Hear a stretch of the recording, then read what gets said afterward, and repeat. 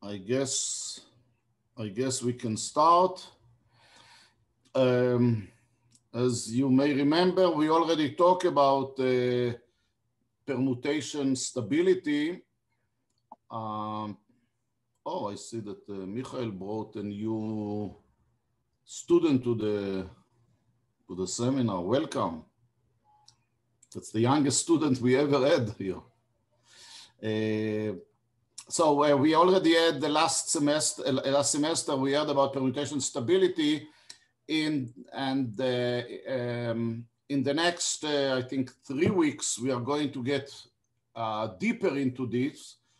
Today, we'll hear about the connection with invariant random subgroups. And in the next 2 weeks, I believe, we'll see how this can be applied to get permutation stability. And I'm very glad to have Henry Bradford from Cambridge with us, who will talk about permutation stability and invariant random subgroups. Henry, the stage is yours. Okay, thank you, Alex, and thank you all for coming. Before I start with the maths today, I'd like to say a word about what a special day it is today, because, of course, it's my birthday, and I'd like to thank, in particular, since I'm speaking in America, the American people for collaborating over the last few months to get me such a nice present. I had to bring wine, I didn't know. Nothing I'm going to be talking about today is my own work. So this is a paper by Alex, Andreas, and Oren that I've been particularly keen to understand. And as many of you know, the best way to understand something yourself is to teach it to other people. Let me know if there are any questions about what I say. In particular, since all 3 of the authors of the paper are here, I invite them in particular to shout out if I'm saying anything unfair or nonsensical at any point. Okay, let me share my screen.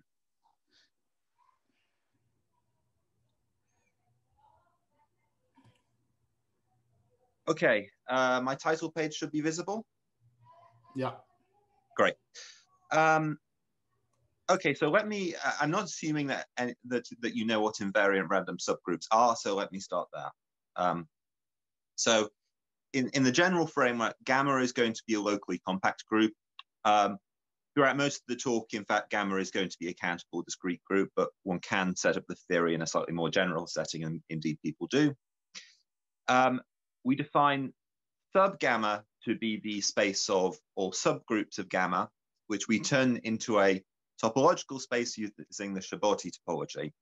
I won't say what that is in general, but in the main case we care about, which is countable discrete groups, this is just the topology that you obtain by viewing the subgroups of gamma as a subspace of the space of subsets of gamma.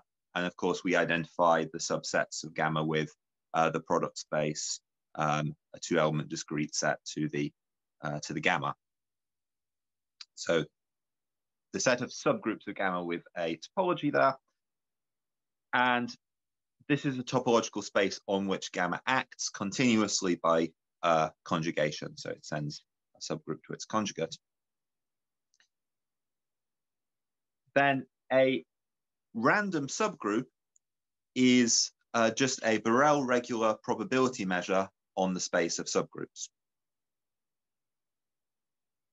And an invariant random subgroup is a gamma invariant measure. So gamma acts on the space of subgroups by Borel maps. So for each element G of gamma, we can define the push forward of a random measure by that element G. And we'll call the random subgroup an invariant random subgroup, or IRS, if that push forward measure is just the measure we started with, all elements of the group. We can also put a topology on the set of all invariant random subgroups of gamma, so the weak star topology. And this topology turns the space of IRSs of gamma into a compact metrizable space. Okay, so it's It's a fairly nice topological object. Okay, let me give you some examples of invariant random subgroups.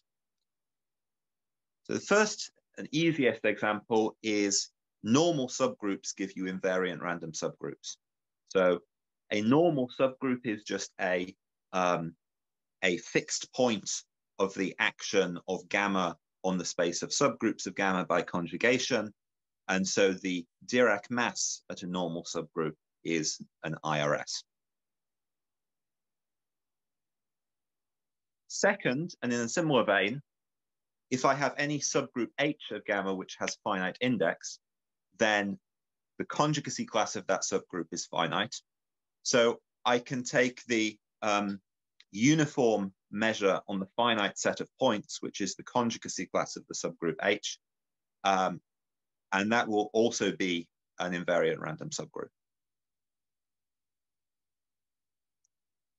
Slightly generalizing this, and this will be very important in the talk, I'll call an invariant random subgroup of gamma a finite index IRS if it's an atomic measure and it's supported on finite index subgroups.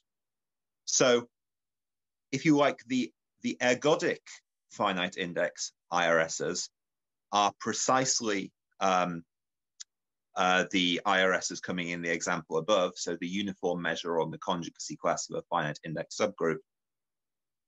And a general finite index IRS will be a potentially infinite convex combination of such IRSs. Okay, in particular, they need not be finitely supported.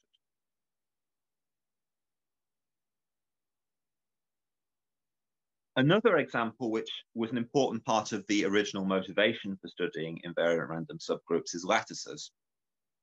So this is the one occasion where I step outside the, necessarily step outside the setting of a discrete countable group. So if gamma is a locally compact topological group and L is a lattice in gamma, then the quotient space gamma mod L admits an invariant Borel probability measure. And the group gamma acts by conjugation on the set of conjugates of the lattice L. So it acts on the space of subgroups by conjugation. I focus in on the orbit of L under that conjugation action. So this gives you a map from gamma to the set of conjugates of L, sending G to GLG inverse. This map, of course, factors through the quotient space gamma mod L, because conjugation by L just sends L to itself. And therefore, this map from gamma to the set of conjugates of L descends to a Borel map from gamma mod L to the space of subgroups of gamma, the image of which is, of course, just the set of conjugates of L. And because this is a Borel map, and because by the fact that L is a lattice, we have an invariant probability measure on the quotient space, gamma mod L, we can push that measure forward to an invariant measure on the space of subgroups. Namely, we can push it forward to an IRS of gamma. So actually, one of the applications to which invariant random subgroups have been put in the past is precisely the study of lattices. So even if you were only interested in lattices for their own sake, it sometimes proved to be important to study invariant random subgroups in general. The reason for that, as I said, is that the space of invariant random subgroups has extra structure. It's a nice compact topological space. So by passing from the set of lattices of a group to the space of invariant random subgroups, often one can prove things about that compact space, and in particular prove new results about the set of so-called lattice points of the space of IRSs. This was the approach taken, for example, in the so-called Seven Samurai paper, which is now quite famous. Okay, so invariant random subgroups, in some sense, you can think of them as generalizations and cousins of lattices, also generalizations of normal subgroups. The example of lattices is also instructive because it can be generalized in the following way. Because what did we use about the structure of lattices? Well, in this example, a lattice gave us a space with an invariant measure on which our group acts. And then we had a push forward measure that gave us an IRS. Well, we can do that same construction really for any Borel probability space X on which gamma acts by Borel maps which preserve the measure mu on X. So whenever we have such a situation, we can define a map from X to the space of subgroups of gamma, which sends a point X to its stabilizer in gamma under this action. And this map sending a point to its stabilizer is a Borel map. And so we can push forward the invariant measure mu on X to an invariant measure, namely an IRS on the space of subgroups.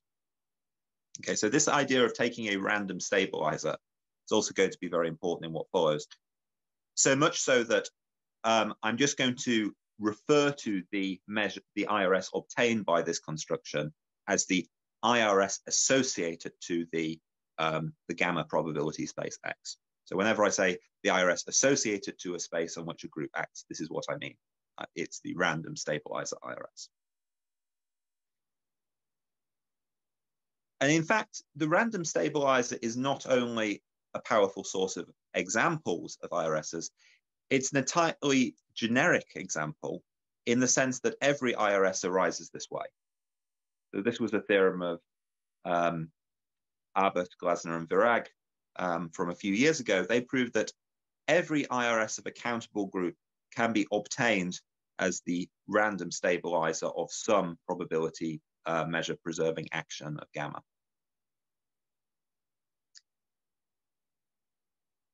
Okay, so that's a quick whistle-stop tour through some facts about IRSs. Any questions so far?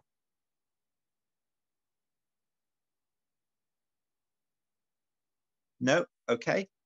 Let me push forward to permutation stability.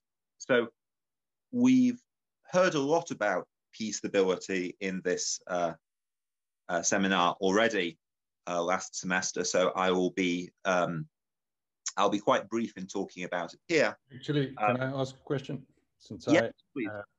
I'm a big fan of Benjamini-Schramm convergence. Are you going to relate the two at some point, or you finish with? So IRSs are going to come back, and Benjamini-Schramm convergence is going to come in when they reappear. All right, I'll keep quiet. Okay, yeah, that's definitely coming. Okay, so I'll skim over this a little bit, but my definition of P stability might be a little bit, apparently a little bit different from versions that we've seen earlier in the earlier last semester. But hopefully it will at least seem plausible that what I say is equivalent to the versions that we've seen before. So now we're going to be working, and for the rest of the talk, specifically in the setting of gamma, a finitely generated discrete group. And moreover, I'm going to fix an epimorphism from a finite rank free group F onto gamma. So of course, there are many such epimorphisms, but I'm going to make a choice of one now and forevermore. So of course, any action of gamma naturally induces an action of F via this epimorphism. So I'm going to, okay, to define P stability, I'm going to consider if I have a pair of finite F sets, so if you like, of finite regular edge label directed graphs, with the same number of vertices, and I take a bijection between them as sets, I can ask the question of how far this bijection is from being an isomorphism of F sets. So whether it's equivariant with respect to the action. So I define the generator length of the bijection F to be a sort of count of how many places this fails to be an isomorphism of F sets, or if you like, an isomorphism of Schreier graphs. So I take the normalized sum over all my generators, my free generators of the free group, of the probability that a random point, that at a random point x, the defining property of an isomorphism of F sets fails. So the end point of the S labeled edge leaving X is not mapped by F to the end point of the S labeled edge leaving F of X. So if that happens a lot, then this map F is far from being an isomorphism of F sets. And I'm going to define the generator distance between the F sets X and Y to be the minimal generator length of a bijection between the underlying sets.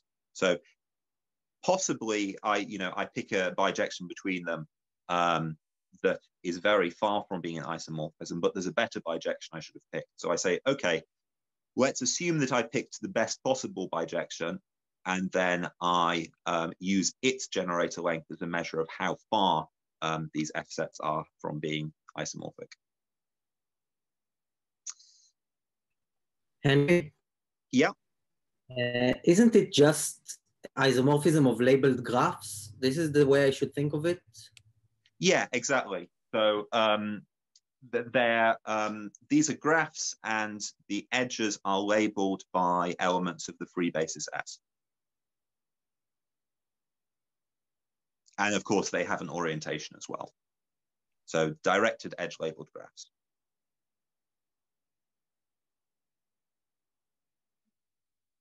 Okay, so let me use this to define stability. So I'm going to say that a sequence, so I have my group gamma, remember, which is given to me as a quotient of X via a fixed epimorphism. So it could be that my F set is actually a gamma set. In other words, the action descends. That would be the same as saying that it's an F set at which every element of the kernel of pi, every element W of pi, acts trivially on at every point. So if that happens, then the F set is actually also a gamma set. If that doesn't happen, we can define a weaker notion, which is what we'll call a stability challenge, which is that if you like asymptotically, this sequence of F sets tends to being a gamma set. So the probability when I take a random point in my finite F set that a given element W of the kernel of my epimorphism is a fixed point, fixes that point, tends to 1 as n tends to infinity. Okay, so for any given fixed element of the kernel, the probability tends to 1, although for different elements of the kernel, it might tend to 1 at different rates. And then I say that a group gamma is P stable if every stability challenge can be corrected to an actual sequence of gamma sets. So in other words, there is a sequence of gamma sets, yn, such that yn has the same number of vertices as xn, such that the generated distance between xn and yn tends to 0. Okay, so if you like, if we use the perspective of directed edge labeled graphs, the xn are directed edge labels of graphs which are not necessarily Schreier graphs for gamma, but we can move a few edges around to turn them into Schreier graphs of gamma. Okay, so we don't have to change them very much to correct them. And the main theorem, so the result of the paper I'm talking about today, is that we can characterize p-stability for finitely generated amenable groups in terms of invariant random subgroups. So the result is that if gamma is finitely generated and amenable, then gamma is p-stable if and only if the finite index IRSs of gamma are dense in all IRSs of gamma. So if and only if every IRS of gamma is the weak star limit of finite index IRSs of gamma. Okay, so once again, remember that an IRS of gamma was called finite index if it was atomic and all its atoms were at finite index subgroups of gamma. Okay, so the group is p-stable if and only if every IRS is a limit of such finite index IRSs. And this is not just a theoretically very beautiful statement, it's also extremely useful in practice because people have studied IRSs of many of our favorite groups quite extensively, and we know quite a lot about them. So this theorem is actually a very effective practical tool for determining whether or not a given group gamma is p-stable. So let me give some, so first, before I proceed, you might wonder about how necessary this hypothesis of amenability is in the theorem. It's certainly used in both directions of the proof in different ways. In one direction, we know that the statement becomes false if we don't have some, if we don't assume amenability. So an example that shows this is the group SL3Z. So this group satisfies one side of the theorem. Every invariant random subgroup is indeed the weak star limit of finite index invariant random subgroups of gamma. This follows from the work of Stuck and Zimmer in the 90s, although I don't think they would have phrased the result in quite this way. So this does have the required property on IRSs, but by the work of Oren and Alex, which I think Oren talked about last semester, this group is not p-stable, roughly speaking, because it's a property T group.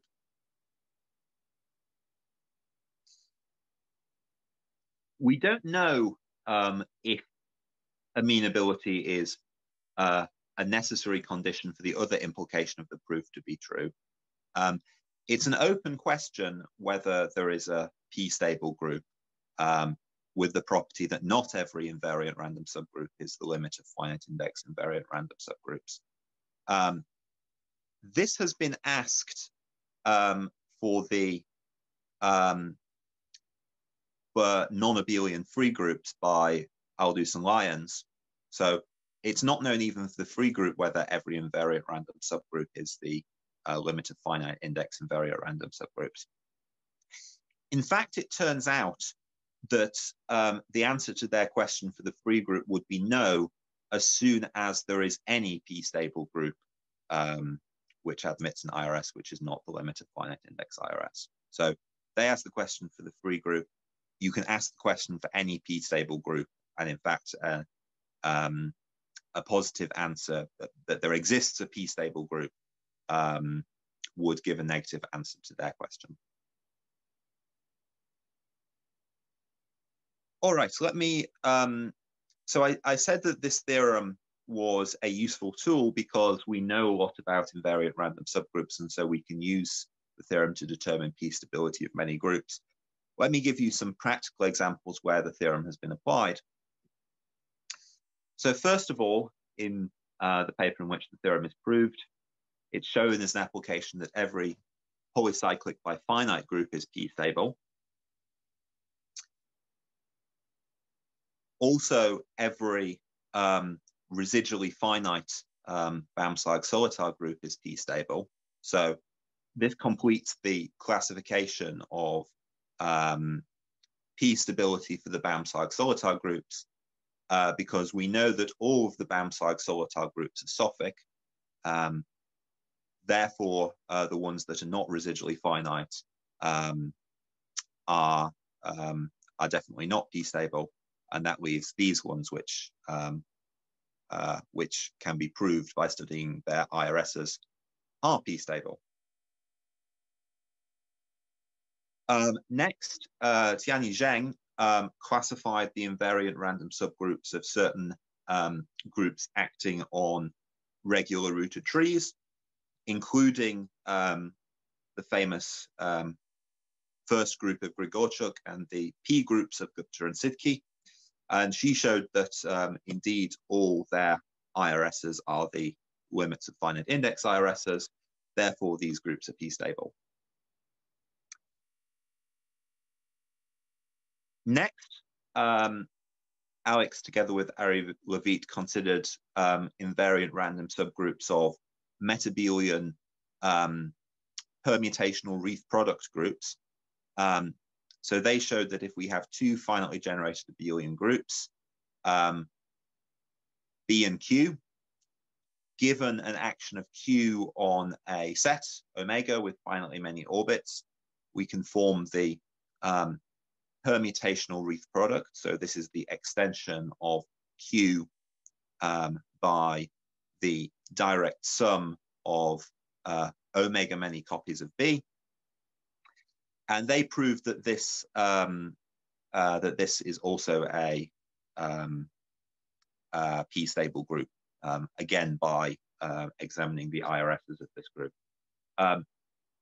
Once again, it was already known that if the group B in this construction is not abelian, then the wreath product is not residually finite. So all such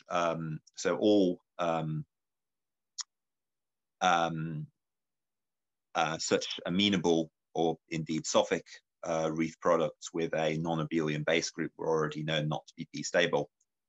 But if the base group is abelian, then they are p-stable under this under these conditions. So we have a good understanding of p-stability for wreath products now. Next, the same authors use this. Can I take you back to the previous slide? Sorry. Yeah. So my Zoom session just crashed, but okay. I think when you were talking about the second theorem, I mean, these are not the only residually finite Baum-Sarg-Solitar groups. You also have the case of Baum-Sarg-Solitar KK, where K is like any integer. Okay. Yeah. Okay. And these are these are not stable, although they are residually finite by the work of Joanna. I see. Okay. Yeah. Sorry. So it's true to say that that we have a full understanding of p-stability for Baum-Sarg-Solitar groups, but it didn't come from this result directly. I mean, there was an extra ingredient needed. Yes, that's right. It came after that. It came later. Yeah. Okay. Thank you for the correction.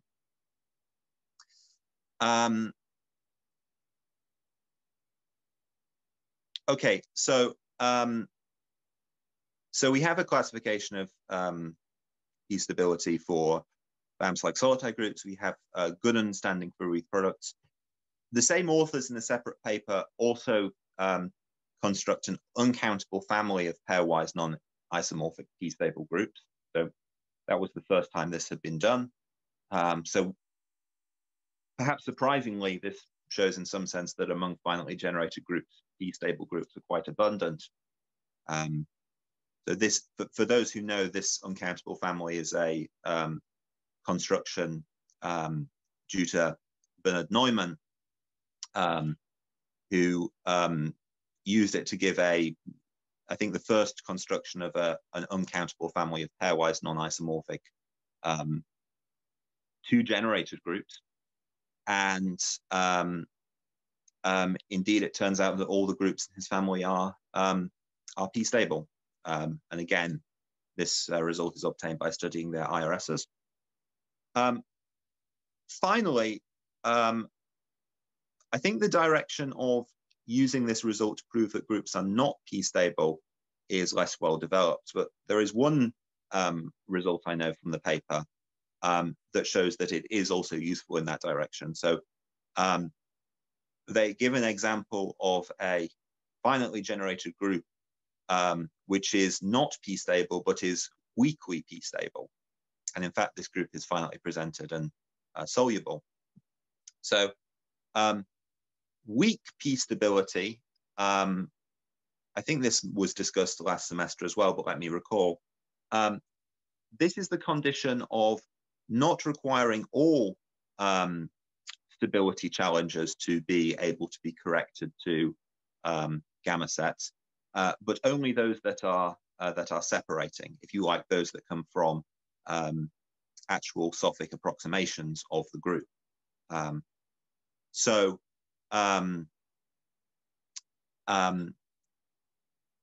it was asked by Ajantseva and Parnescu in their paper, where they formalized the notion of weak p-stability and proved that Z cross Z is p-stable. So they posed the question of whether there are any groups which are weakly p-stable but not p-stable, and studying IRSs again gives one the tools to give such an example. Okay, so I hope that convinces you that this theorem is a powerful practical workhorse for determining whether an amenable group is p-stable or not. And for the rest of the talk, I'm going to talk about some ideas from the proof of the main theorem. So I won't be able to go into every nook and cranny, but my intention is at least to give you some sense of why the hypothesis of amenability is important in both directions of the theorem, and what p-stability and invariant random subgroups have to do with one another. So once again, the theorem we want to prove is that a finitely generated amenable group is p-stable if and only if every invariant random subgroup is the limit of finite index IRS. And once again, let me recall that a group is stable if and only if every stability challenge, which is a sequence of finite F sets, xn, which asymptotically look like gamma sets, if they can be corrected to a sequence of finite gamma sets, so a sequence of sets yn with the same number of vertices as xn at generated distance from xn tending to 0. So when such a sequence yn exists for a stability challenge xn, we'll call yn a solution for xn. Okay, so a group is p-stable if every stability challenge has a solution.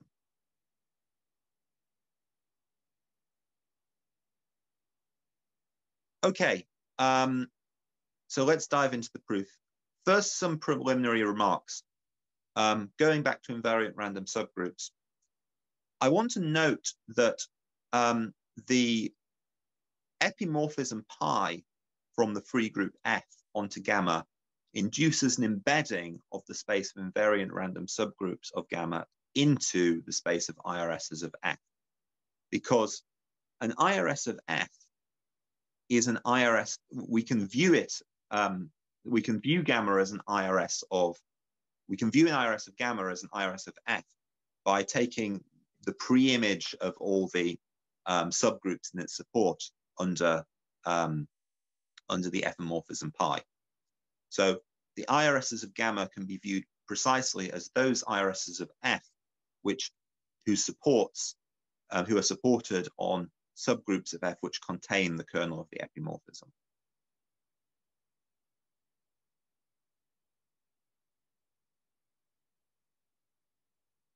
So I have to be careful when I'm talking about IRSs of gamma being a limit of finite index IRSs, that I specify that it's a limit of finite index IRSs of gamma rather than a limit of finite index IRSs of F. Both concepts come up in the proof.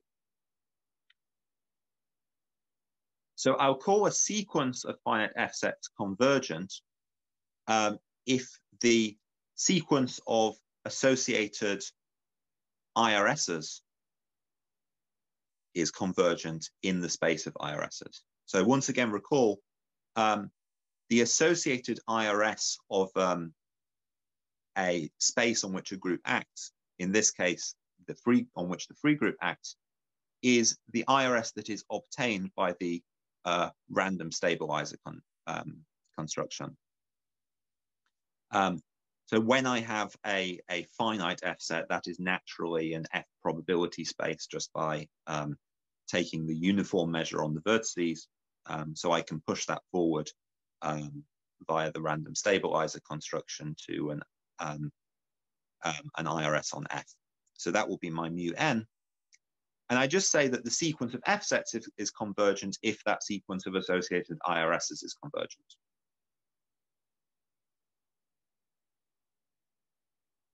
And an easy compactness argument, the details of which I will not go into, tells us that when we want to check P stability of a group gamma, it's enough to consider convergent stability challenges for gamma. Okay, so the group gamma is P stable if and only if every convergent stability challenge in the above sense has a solution.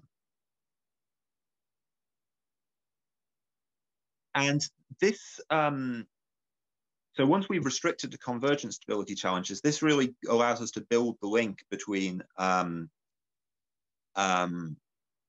stability and IRSs. So if I have a convergent sequence of finite F sets, so that has some limiting IRS in the space of IRSs of F, that convergent sequence of finite F sets is a stability challenge for group gamma if and only if that limiting IRS is in fact an IRS of gamma. So we have the IRSs of gamma living inside the IRSs of F. We have a sequence of finite F sets. We associate to that a sequence of finite index IRSs. We assume that that sequence of finite index IRSs converges in IRS of F. And we can ask whether the limit lies in IRS of gamma. And if it does, then the sequence xn was a stability challenge for gamma. And that's an if and only if. Okay, let's look at one direction of the theorem. So let's suppose that every invariant random subgroup of our amenable group gamma is the limit of finite index invariant random subgroups of gamma. Well, we want to prove that this group is p-stable. So we take a stability challenge, which, as I said on the previous slide, we can assume to be a convergent stability challenge. So the sequence of associated IRSs converges. And because it's a stability challenge for gamma, the limiting IRS of the associated IRSs is an IRS of gamma. Well, this limiting IRS mu is an IRS of gamma, so that it is a limit of finite index IRSs in gamma. Okay, so we obtained it as the limit of finite index IRSs in F, which came from our stability challenge. And we produce another sequence of finite index IRSs, now IRSs of gamma, which also converges to it. Now, doing a little bit of fiddling around with these finite index IRSs of gamma, the nu n, we can assume that these nu n actually are associated to finite gamma sets. Okay, so they're not just finite index, they're actually finite supported, and they come from finite gamma set via the random stabilizer construction. And moreover, these finite set gamma sets yn have the same number of vertices as xn. Okay, so this yn is going to be our candidate for a solution to the stability challenge presented by xn.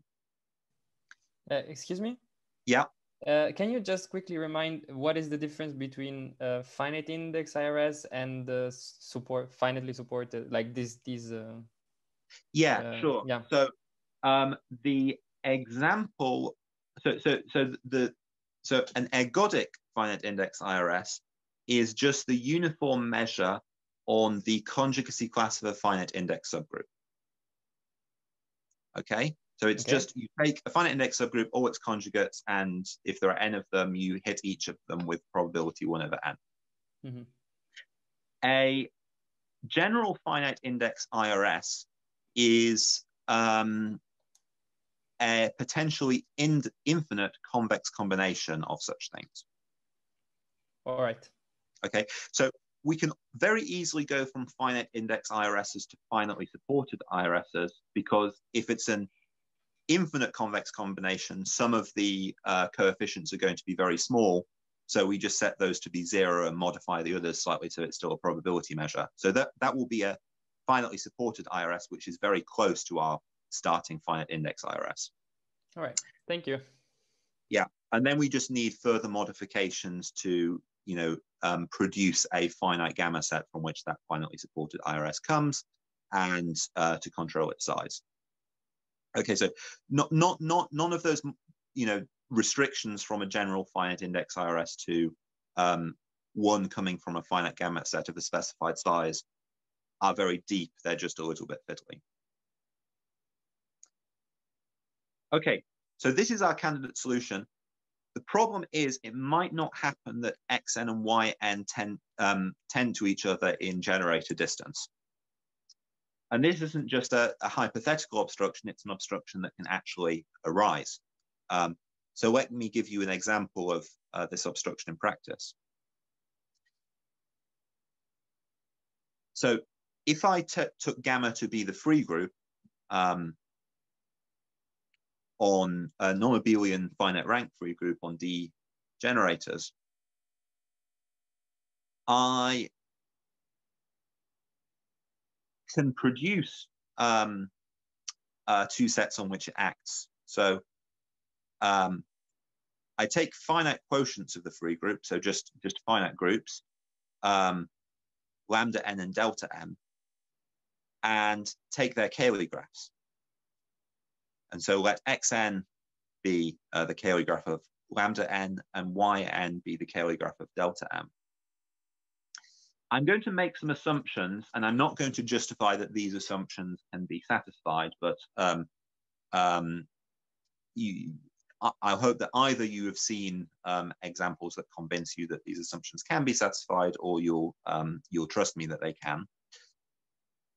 I'm going to assume that lambda n has order double that of delta n. I'm going to assume that the sequence of Cayley graphs xn on lambda n with respect to the image of my free generating set for gamma form an expander family.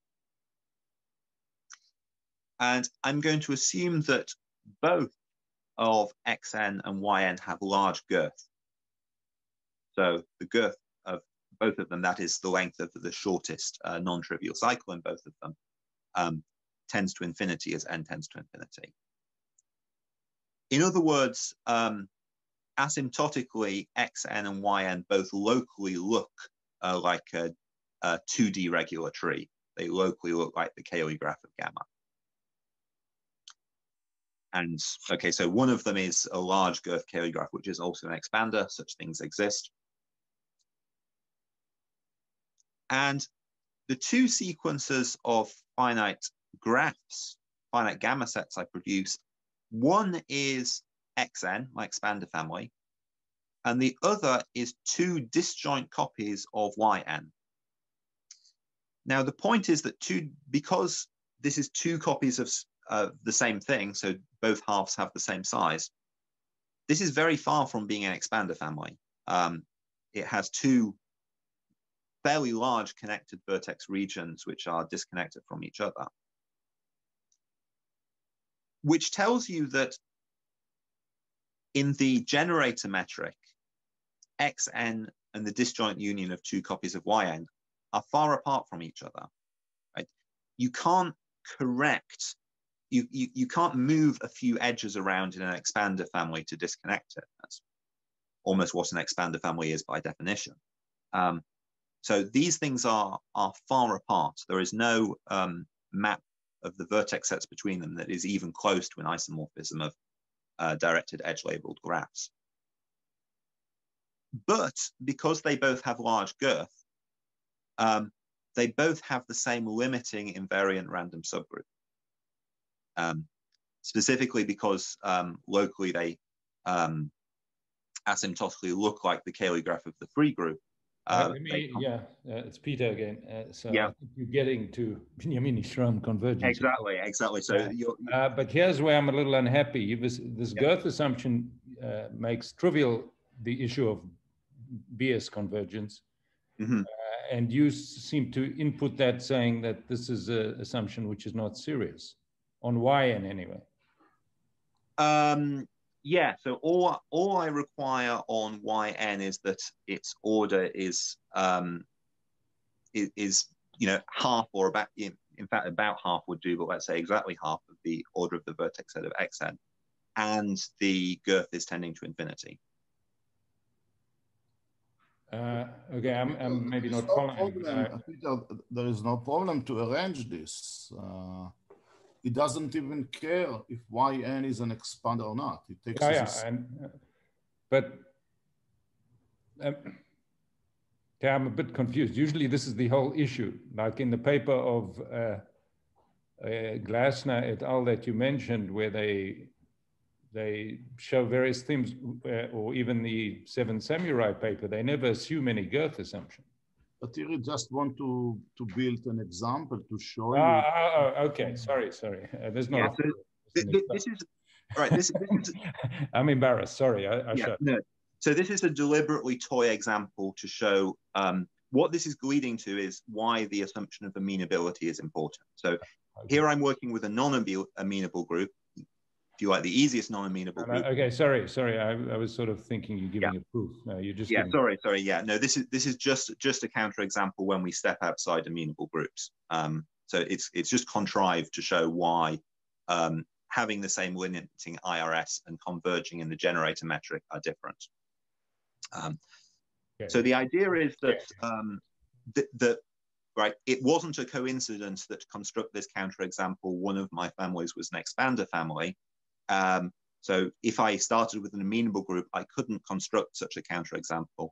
In fact, in some sense, such counterexamples are the only sort of obstructions that could arise. Okay, Henry? So, yeah. The reason for this obstruction is non-amenability or having property T or something like that? This is not, so we've got a free group here, so it's not a property T group.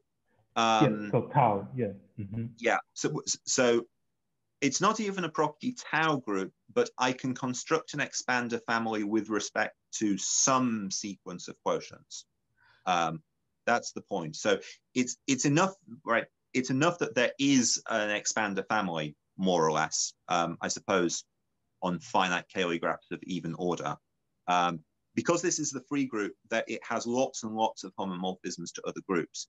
So I can arrange that, the expander family that I can just pluck out of thin air arises as a sequence of quotient Cayley graphs of this group because it's the free group.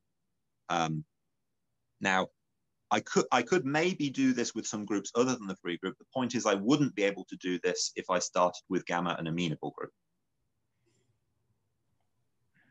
Okay, thank you. Yeah. So, okay, finally we come to Benjamini-Schramm convergence, which I'm afraid I'm going to touch rather lightly because it's a a big subject, so I'm not even going to define it very formally. But I'm going to say I'm going to introduce a new metric on finite F sets, replacing dgen, called dstat, which will bridge this gap between the distance between two sequences of F sets tending to 0 and the limiting IRSs being the same. So are you now explaining how to overcome the fact that distance X and Y, and they weren't necessarily converging? They just exactly. So they weren't necessarily. It will turn out that if the group is amenable, they have to, and this will be the reason. So this, yes, so I'm not going to define this very formally because I think if you've not seen this before, learning about it for the first time 50 minutes into a talk about something else would just confuse you more. But if I have two finite F sets, X and Y, I say that they're close to each other if the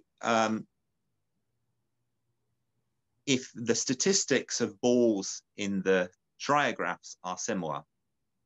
So what I mean by that is I pick a radius R, and I imagine what a ball of radius R in the trigraph of some group action might look like. And then I ask of my trigraph X, what's the probability that if I pick a random vertex in X, the ball of radius R around that point will be isomorphic to the ball that I've dreamed up? Okay, and that's some probability. It's between 0 and 1. If the ball that I dreamed up doesn't occur as a ball in my trigraph, then the probability is 0. If all balls of radius R are isomorphic, as might happen in, say, a Cayley graph, then the probability is 1. But so for any radius and any putative ball of radius R in a trigraph, there is some probability that a random point in my trigraph X will look like that. So that probability is a statistic of my trigraph. And so for all radii and all possible balls, I have an associated statistic for X, and I have an associated statistic for Y. So that gives you two sequences, one for X and one for Y, of numbers, statistics between 0 and 1. And I'll say that the trigraphs are almost the same if those lists of statistics are almost the same, where almost the same means I put some appropriate metric on the space of sequences of numbers between 0 and 1, which generates the product topology. Okay, so so that was a mouthful, but what it means is trigraphs in my balls in trigraphs of my two actions look like a given ball with about the same probability. What I really want from this metric is the following two properties. First, convergence of two sequences of finite F sets in the stat metric is weaker than convergence in the generating metric. This should seem plausible because if xn is just yn with a few errors, then most balls in xn are not going to contain any errors. They'll just look like corresponding balls in yn. So a given isomorphism type, the only thing that can contribute to differences in the probability of getting a given isomorphism type of balls is those balls that contain the errors, differences. And if those are very few, then the statistics will be similar. Second, this metric covers the gap between convergence of the IRSs and convergence of the distance between the sequences of finite F sets to 0. So if the associated IRSs of the two sets mu n and nu n, they converge, and their convergent sequences, finite f sets, they converge to the same limiting IRS if and only if the statistical difference between the finite f sets tends to 0.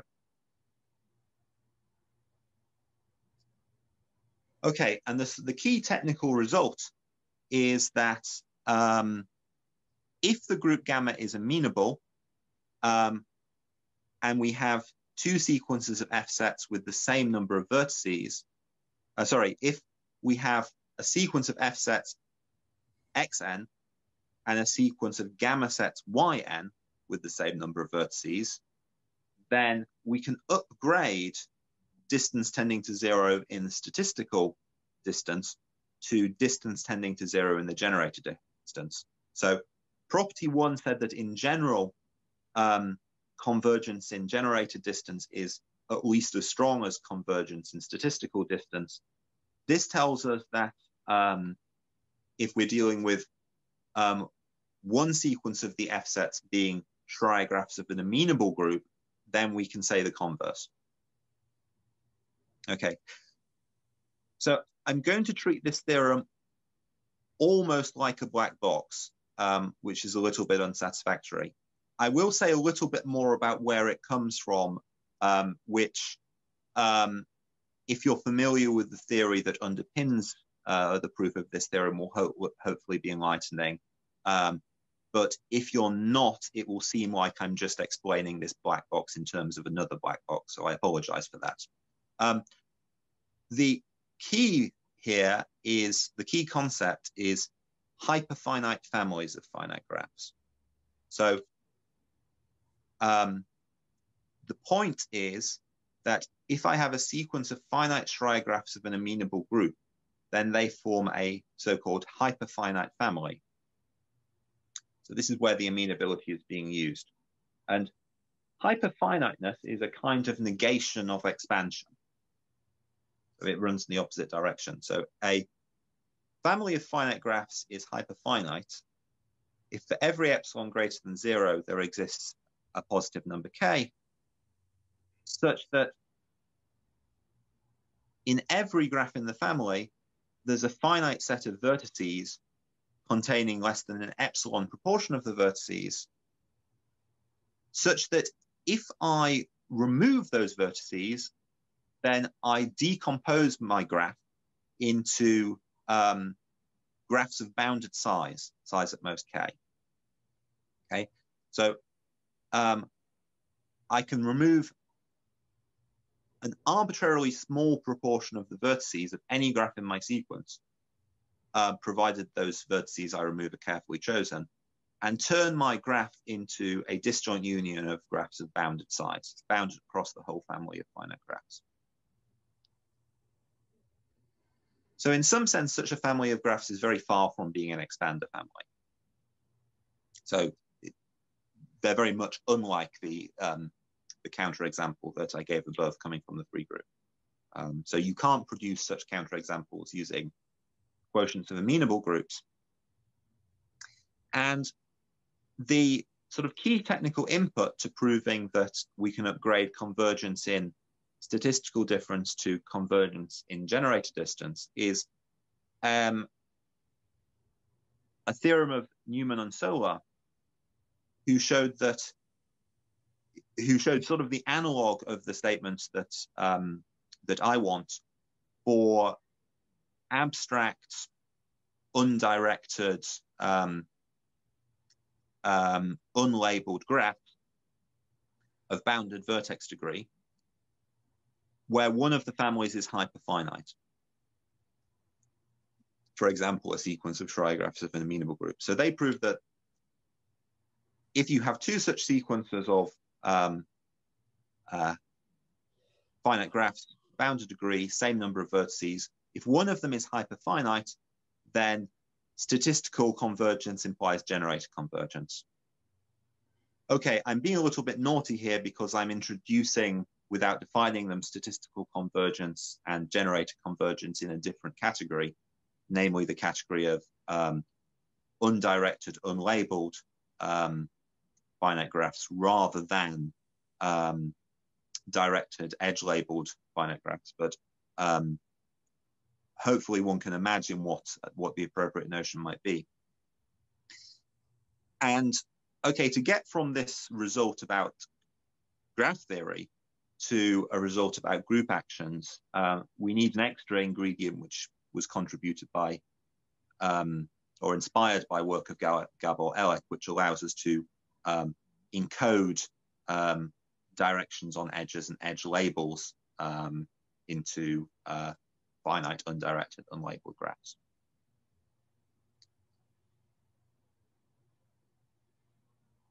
Okay, any questions about this? I know that I'm hiding a lot of things up my sleeve, but does this at least give an, I hope this at least gives an overview.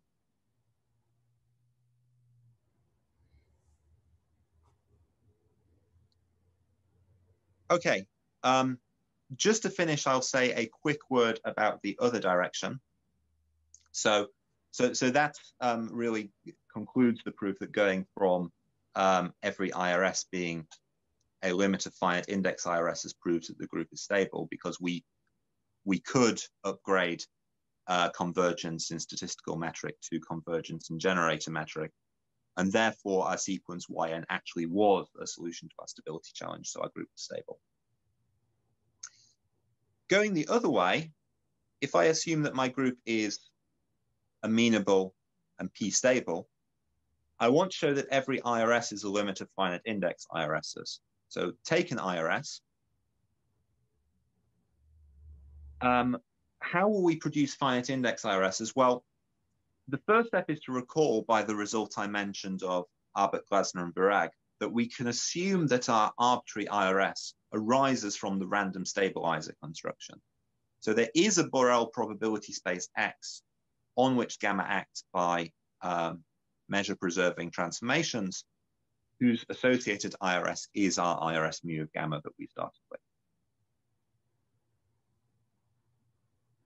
Now, again, we're going to use the fact that our acting group gamma is amenable.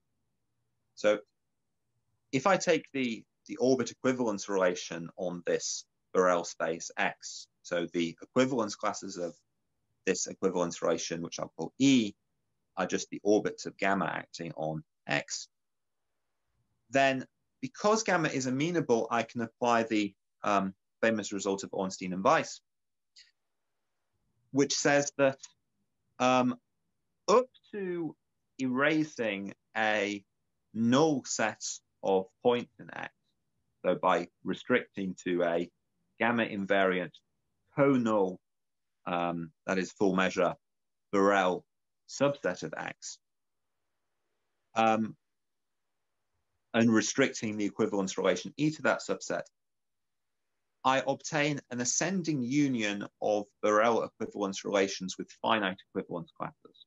So this is also referred to as a hyperfinite equivalence relation, slightly different meaning of the term hyperfinite, but this equivalence relation, up to neglecting a small number of points, is the ascending union of Borel equivalence relations with finite classes. And I'm going to be very impressionistic about this step, but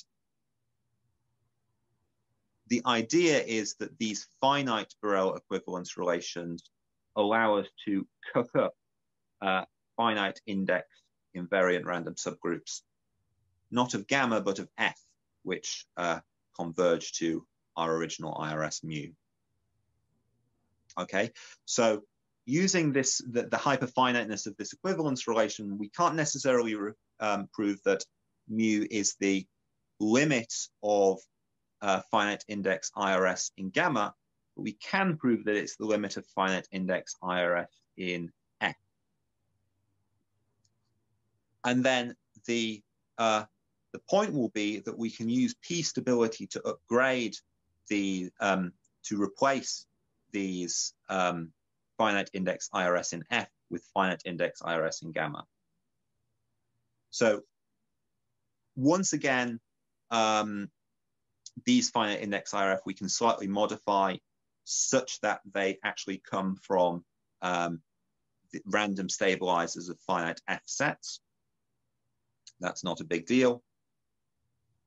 And because the limiting IRS is an IRS of gamma, that means that these finite F sets are a stability challenge for gamma,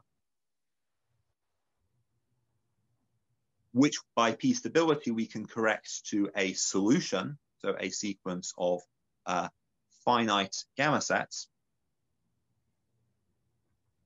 These finite gamma sets also have invariant random subgroups associated with them. These invariant random subgroups have to be a finite index because they're associated to finite gamma sets. And this second sequence of finite index IRSs also converges to mu because the, well, I suppose in terms of the language of the previous part, the generator distance tends to 0, therefore the statistical distance tends to 0, therefore the limiting IRSs is the same. Okay, and so as I promised, P stability lets us upgrade being a limit of finite index IRSs in the free group to being a limit of finite index IRSs in gamma. All right, that's all I wanted to say. Thank you very much.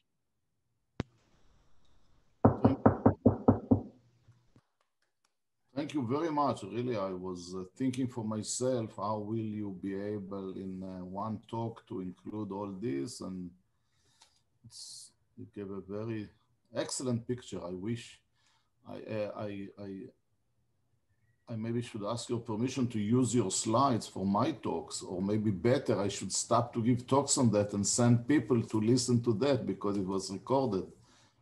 It was really very nice. Thank you very much, Alex. That means a lot. Questions? Are there questions? Just, I cannot see you, so please just speak if you want to talk. Yeah, and I will continue screen sharing in case people want to refer to slides, so I also won't be able to see you for the time being.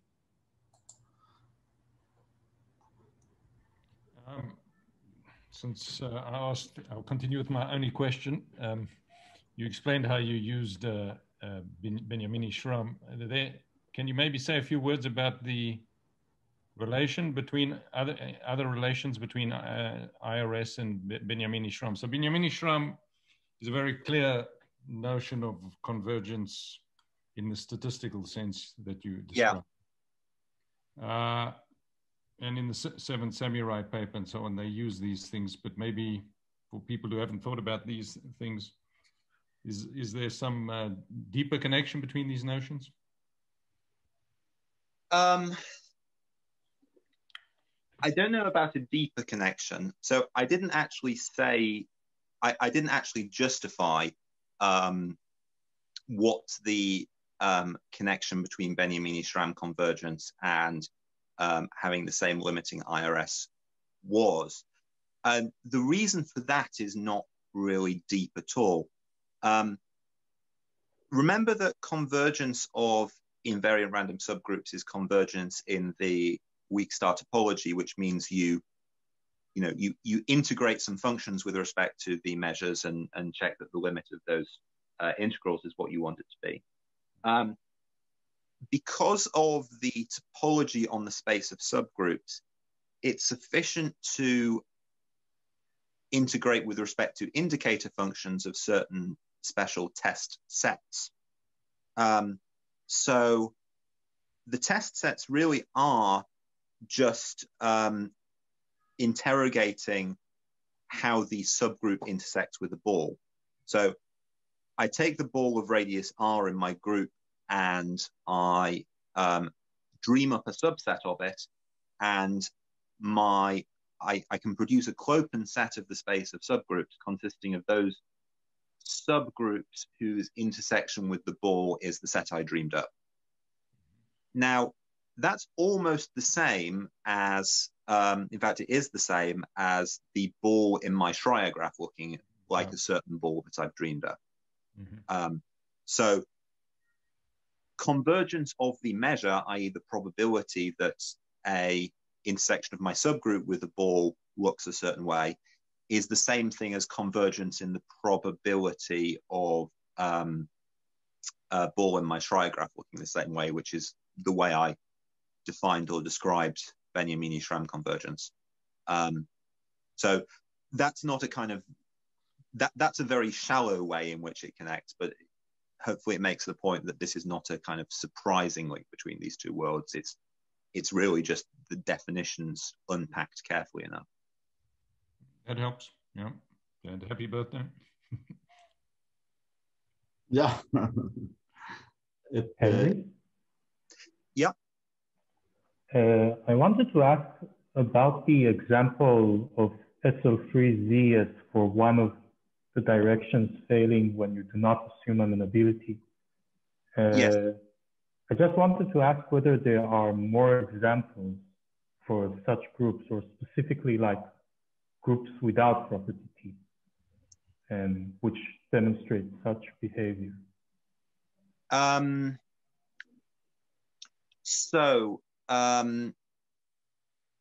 guess the question would be, let's try and think of other non-amenable groups where the IRSs are restricted in this way.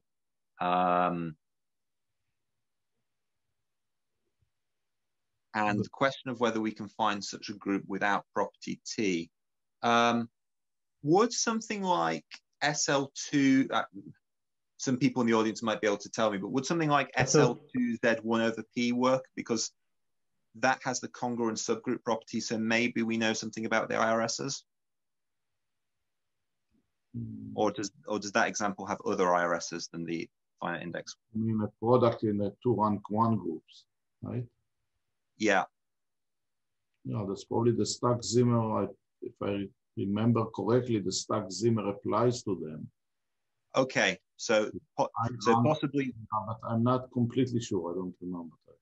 Okay, but that might be a candidate, and that doesn't have property T. I guess maybe we probably also haven't determined whether that example is P stable, though. But you probably can cheat. You know, you can take maybe SL3Z cross Z. Okay, yeah, one could do that as well. That would be a little bit of cheating. Maybe Alon meant more interesting examples, but yeah. So okay, so yeah, so that's a way you can produce other things. So I propose SL2Z 1 over P, but I can't prove that it's a counterexample. Okay, thank you for the talk too. Thank you.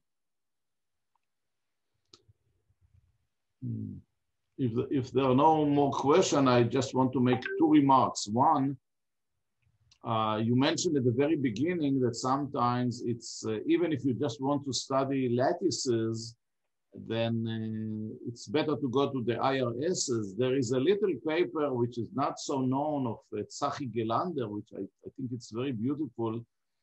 It showed the old results of Kashdan Margulis about lattices with a much kind of shorter proof by using IRSs. It's appeared recently, I think, in the volume in honor of Kashdan birthday. But I think it maybe didn't make enough noise, but I think it's very beautiful. And the second remark is that next week and the week after, we will see some more applications of this. And so next week we have Aryeh Levit at the same day, the same time. And see you all. And again, happy birthday, Henry, and thank you very much. Thank you for having me. I've enjoyed it very much.